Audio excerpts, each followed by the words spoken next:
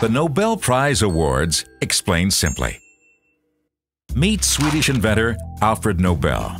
He's known for inventing dynamite, a breakthrough in chemistry. However, having mostly invented explosives, he worried about how people would remember him.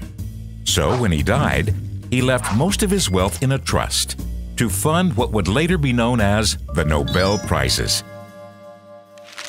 These prizes are a set of annual international awards given for landmark achievements or discoveries made during the preceding year. They are widely regarded as the most prestigious honors in the fields of literature, medicine, physics, chemistry, peace, and economics. A separate committee awards each prize, but the processes are similar.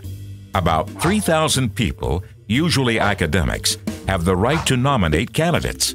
From these, the Nobel committees choose around 300 potential recipients and prepare a report reflecting the advice of experts. The prize-awarding institutions then select the laureates by a majority vote. Each winner receives a gold medal, a diploma, and a sum of money.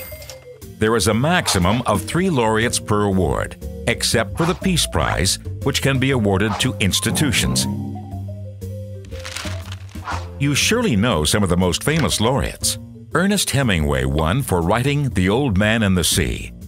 What would humanity look like without Alexander Fleming, who discovered penicillin? Albert Einstein won for discovering the law of the photoelectric effect. Martin Luther King Jr. showed the Western world that struggle can be won without violence.